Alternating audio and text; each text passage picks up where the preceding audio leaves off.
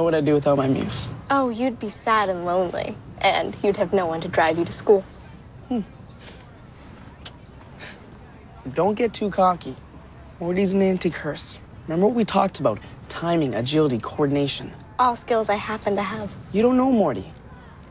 He's sensitive. Is Fitz out of juvie already? You don't think he escaped? This is Fitz, not David Blaine.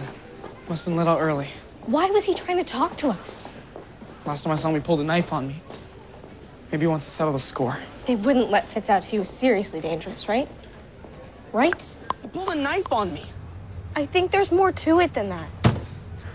Damn it, Claire, you're making it so hard for me to do my job. Your job? As your boyfriend, my job is to protect you. I never asked you to do that. Well, if not me, who?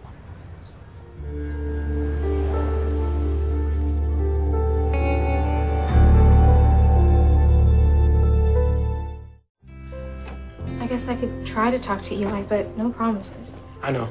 Thanks, Claire. Get away from her. Eli, chill. Back off, I'm serious. Okay, I'm going.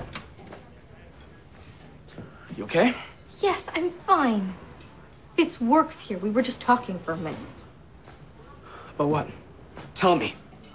Look, man, I just wanted to tell you and Claire, I'm sorry. Whatever.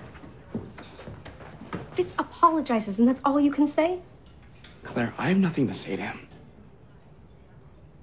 Are you coming with me or not?